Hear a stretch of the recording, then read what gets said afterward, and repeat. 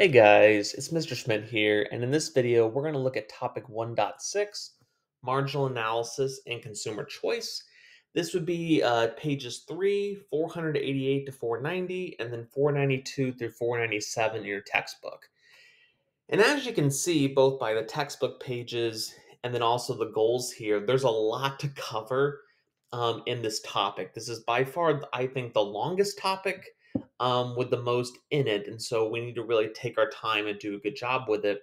But basically, what we're looking at here is what I would argue the most important concept in all of microeconomics, which is this idea of marginal and marginal analysis. You're going to see that word marginal again and again and again throughout the course. And it's really important you understand what it means every time it shows up. And so I really want you to do a good job as you're watching this video. So here we go. Let's just start with that word marginal. So marginal means additional or one more.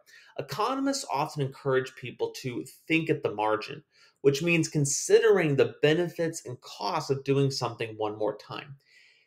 Oftentimes in life, decisions aren't either or, right? It's like, do I eat pizza or do I not eat pizza? Sometimes it's a question of how much.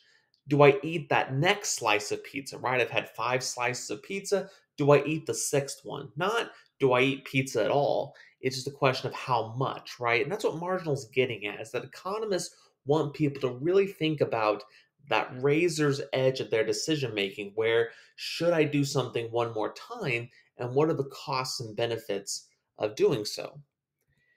Marginal benefit is the additional benefit of doing something one more time, right? So if I eat that next slice of pizza, what is the value I'm going to gain from that? And if you recall in the last video in 1.5, we talked about total benefit basically being the total value you get out of doing something. And so marginal benefit here is the change in total benefit. And that's really what I want you to keep in mind, this idea that marginal is always the change in the total, right? You're going to see different words after the word marginal and different words after the word total, but marginal is always the change in the total. So in this case, marginal benefit is the change in total benefit. And total benefit can be calculated by adding up the marginal benefits together up into that quantity. And you'll see that in a little bit. And so in this example here, what you can see is we have quantity of movies from 0 to 3. We have the total benefit from $0, because if you don't do something at all, you don't get any benefit. And then the total benefits of doing something each time. The marginal benefit is calculated as the change in the total, right? So if I consume one more movie, I gain $30, right? So it's like, what do I gain by doing it one more time? If I go from 1 to 2, I go from 30 to 50, so I gain 20. And then from 50 to 60, I gain 10. Now, what I was mentioning before with this idea of it, total benefit being calculated by adding marginal benefit, is this idea that, let's say I didn't give you this column and I only gave you marginal benefit. You could go backwards and find total benefit, right? So for one quantity of movie, you would add up the marginal benefits up to that quantity you're looking for. So in this case, we're looking for a quantity of 1. The only marginal benefit is 30, so the total benefit's 30. If I wanted it for 2 movies, I add up all the marginal benefits up to 2 movies. So it's 30 plus 20, which is 50. So you need to be able to work both ways, given total benefit and finding marginal benefit, and then being given marginal benefit and finding total benefit. Now, for marginal cost, this is the additional cost of doing something one more time. So marginal cost, therefore, is the change in total cost, right? So economists say, don't just think about what do you gain when you do something one more time, but also think about what do you lose. And this idea of marginal cost is going to be so important later on in the course when we get to the idea of firm theory and how much of a output a firm should produce. And just like with total benefit, total cost can be calculated by adding marginal cost, just like total benefit can be calculated by adding marginal benefit. So once again, with an example, so this time we have the quantity of movies, and this time how much does it cost to go? And so basically we're saying a movie ticket is $10, And so you're going to notice here the marginal costs are all the same. However, it still works the way it did before with marginal benefit, where the change in the total is your marginal. So every time I'm adding 10, and then I can add up my marginal costs to get my total cost. So if I wanted the total cost of 3 movies and I was given the marginal cost, I would add them up. 10 plus 10 plus 10 is 30. So with that in mind, what is marginal analysis? Well, marginal analysis is equating marginal benefit and marginal cost to determine the optimal outcome, right? So we're going to figure out, okay, where does the marginal benefit equal the marginal cost? Because that's going to determine, how much of something I should do. Because think about it. If the marginal benefit's greater than the marginal cost, you should keep going because you're gaining more out of it than it is costing you. But if the marginal cost is greater than the marginal benefit, you shouldn't do it, right? If building one more highway costs the government $500 million, but they only get $10 million dollars of additional benefit, then they shouldn't build the highway, right? So, putting that into practice, what is the optimal amount of movies this person should watch?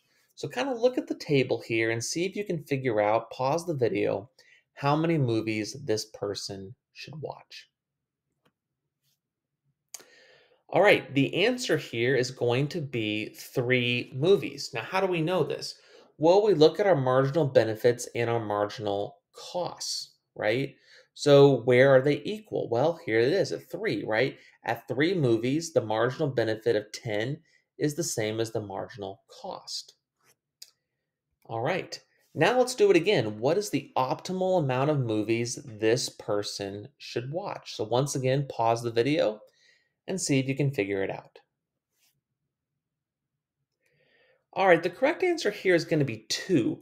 And this one's a little trickier because at no point in the table that I gave you did marginal benefit equal marginal cost. And sometimes that will happen with AP questions and other questions you'll see in the course. And so in those instances, what you want to do is look for the greatest quantity where the marginal benefit is still greater than the marginal cost. In this case, that's at 2. At 2 movies, 15 is bigger than 10. However, if you go to that third movie, 10 is bigger than 5. So 2 would be the correct answer.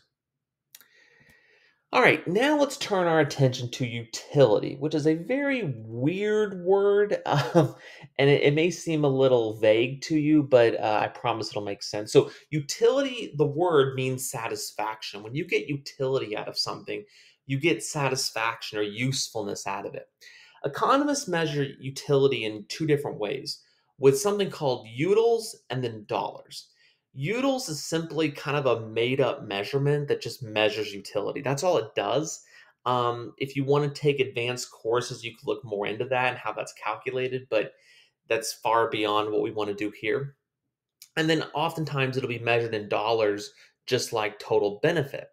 And there's a reason for that because total utility actually is another term for total benefit. So you'll see them being used interchangeably, just like marginal utility is another term for marginal benefit. So again, another example of, different terms meaning the exact same thing. We've encountered that multiple times throughout the course, all the way back to what a resource is in 1.1.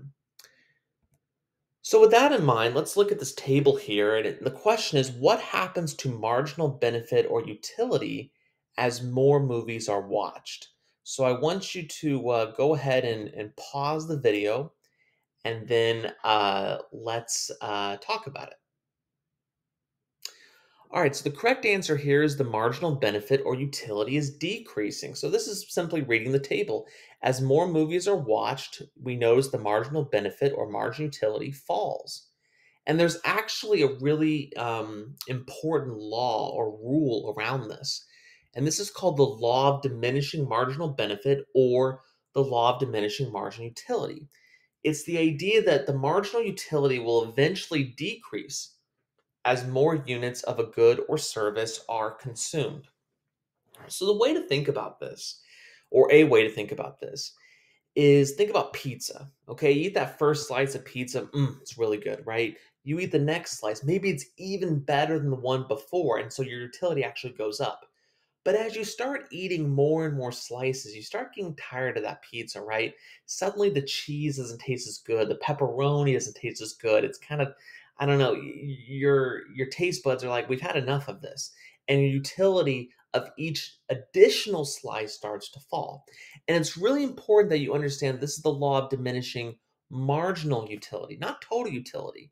Throughout the entire situation I described with pizza, your total utility could keep going up, but just by smaller and smaller amounts as your marginal utility falls. So it's a really important concept. So make sure that you wrap your brain around it. One thing we can do to show the law of diminishing marginal utility in action is by modeling total utility and marginal utility, which is what I've done here. So you can see on the x-axis, we've got quantity. On the y-axis, we have total utility and marginal utility. You'll notice total utility starts pretty steep, right? Because those first few units, think pizza you're consuming, boy, your total utility goes up a lot, right? Because those first few slices are really good. But then as time goes on and you eat more slices, boy, it starts to get flatter, right? Because what you notice is that the margin utility just isn't the same, right? Each additional slice isn't getting you as much total utility as before, or margin utility as before. And now is your total utility still going up? Yes, but you'll notice not by as much. And so it maximizes here.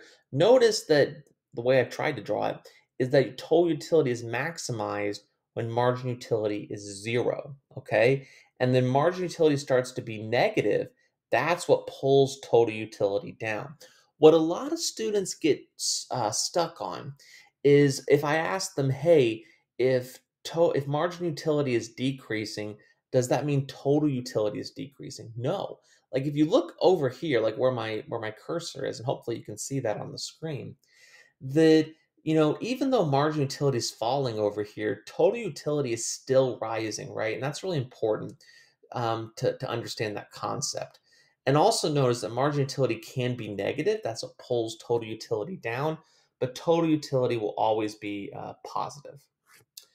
So, and this just kind of summarizes those conclusions. When margin utility is zero, total utility is maximized.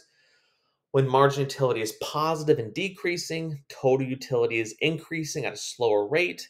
And then when margin utility is negative, total utility is decreasing.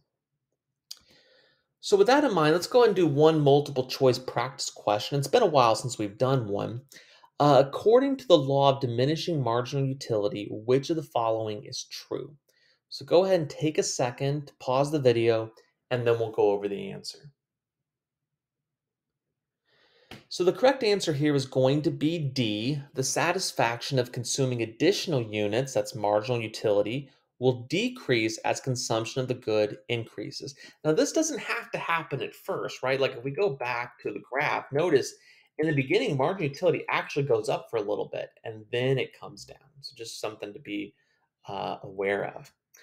So with that in mind, let's turn to utility maximization in full and looking at this very important concept called margin utility per dollar spent. So, as you get older and you have your own money to spend if you don't already, one of the things you're going to think about is, man, how do I get the best bang for my buck, right? I've got a limited amount of money. How do I make sure I'm getting the most out of my money? And one concept to think about with this is margin utility per dollar spent. It's how much marginal utility or benefit a consumer gains when the consumer spends one more dollar on the good or service. In other words, if I spend one more dollar on that good, how much more utility do I gain? Can I add to my total utility as a result? And the way you calculate it is you take the marginal utility divided by the price of the product, right? So margin utility per dollar spent is equal to margin utility divided by whatever the price of the good or service is. And so that leads us to arguably the most important thing we're going to talk about in this section, which is utility maximization rule. Okay. And I'm just going to warn you right off the top. This is a topic, this is a section of this topic, I should say, that gives students historically fits and problems. And so I really would encourage you rewatch this section multiple times because you may not get it the first time. Ask me questions, ask other students questions, and to make sure you get it. So here we go. It's the idea that a consumer will maximize their total utility. In other words, make it as big as possible from consuming two goods if the marginal utility per dollar spent on each good is equal. So up to this point, we've been looking at one good or service, but we know that consumers buy many goods and services. And so what we're looking at here is, well, what if they are buying two? To simplify things, two. How do we ensure they buy the right combination of those two goods so they can maximize their total utility? And the answer has to do with margin utility per dollar spent. So here's the formula. The margin utility of good X, so we're assuming the two goods are good X and good Y. The margin utility of good X divided by the price of good X should equal the margin utility of good Y divided by the price of good Y. That is the utility maximization formula. If both sides of the equation are truly equal, then yes, we've maximized our total utility. But oftentimes, you'll be presented with a question in which the equation is not holding true. So if both sides of the equation are not the same, the consumer should purchase more of the good with the greater MU per dollar and less of the, I should say, of the good with the lower MU per dollar. Sorry, this word right here should be good.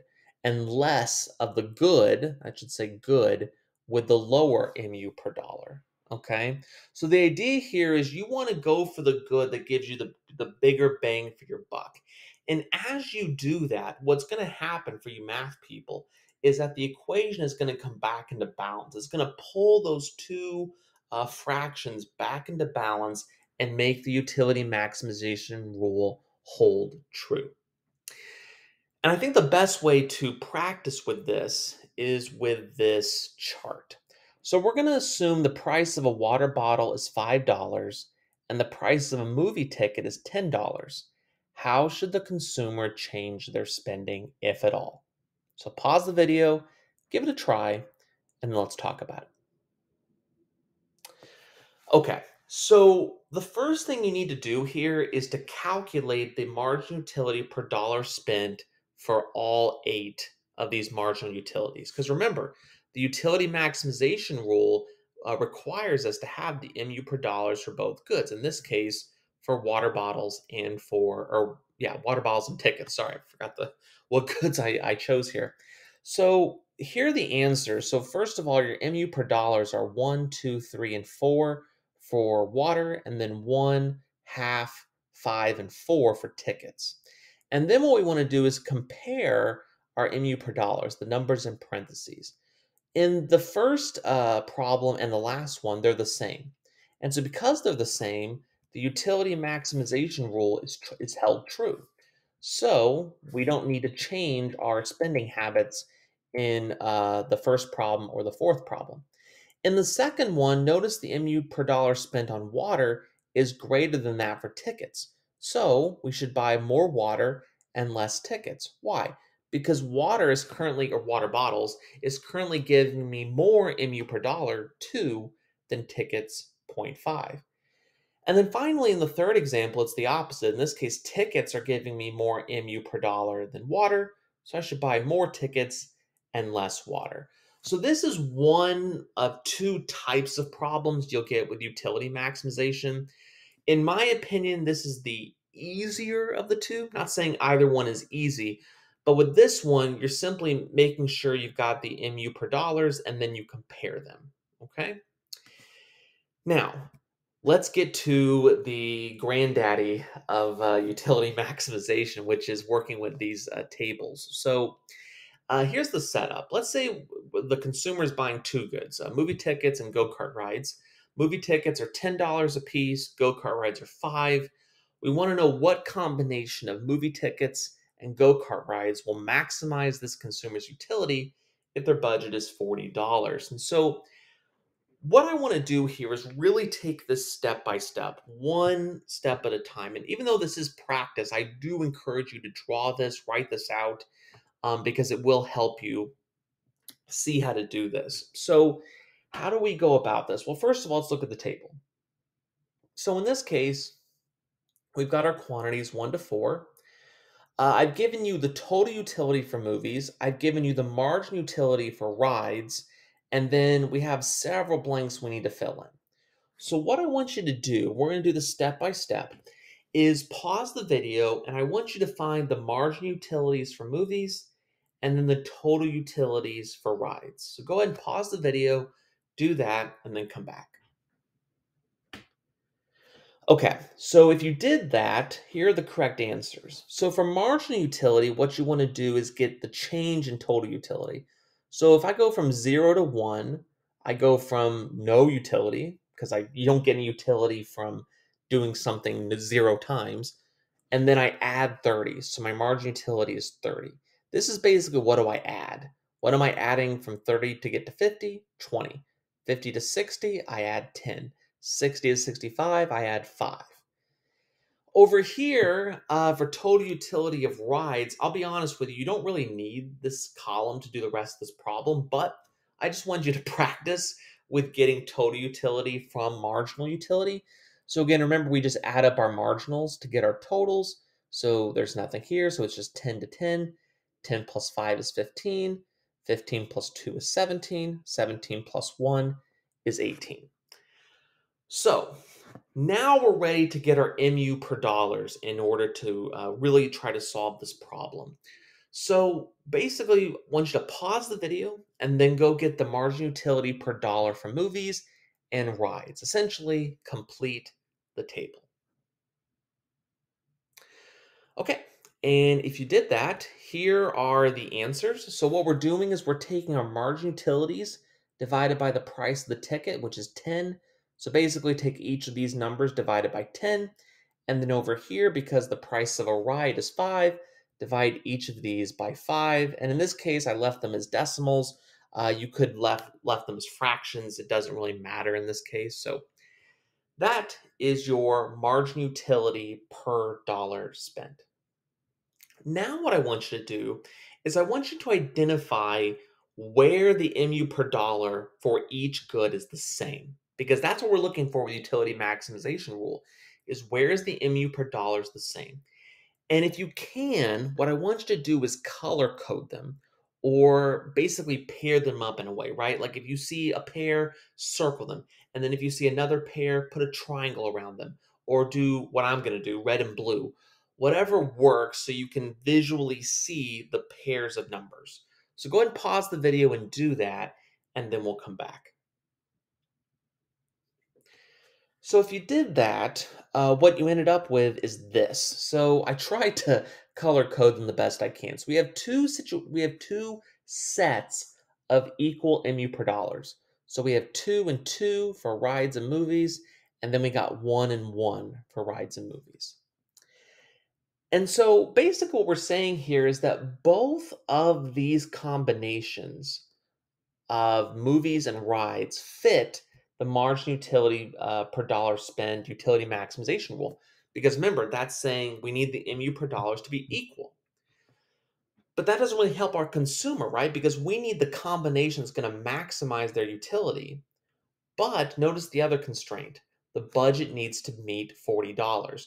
We don't want to spend over our budget, but we also don't want to shortchange our budget either. We want to get the most out of our budget. So to finish this problem, we need to calculate the cost of each of these combinations. So go ahead and figure out the cost of the blue combination on my screen, the cost of, in this case, 2 movies, right? Because that goes with this 2 box, and then 1 ride because that goes with this blue box. So in this blue combination, this is 2 rides, or sorry, 2 movies and 1 ride. So go ahead and pause the video and then do that. All right, and if you did that, here's the math. The cost of the blue combination would be 2 movies times $10 a piece plus 1 ride times $5 a piece, and so it's $25. Now, Can this work as the correct answer, as the correct combination? Yes, it could work because $25 is not over our budget. But we want to see if the red combination will get us any closer to our budget, because the closest we can get to 40 without going over, that's going to be the true best answer. So go ahead, pause the video and do it again, this time for the red combination of 3 movies and 2 rides. Okay, and so if you did that, here is the math. 3 movies at $10 a piece is $30, plus 2 rides times $5 a piece, that is $40. And when you know it, it adds up exactly to $40. So the combination of movies and rides that maximizes our utility and gets us to that $40 budget is 3 movies and 2 rides. I encourage you, as we wrap up this video, practice with this, rewatch the video, ask questions of me, your fellow students, whoever, because it's one of those concepts that you just got to practice with it, much like comparative advantage, in order to really master it. So that's all for this video on marginal analysis and consumer choice. Until next time, have a great day.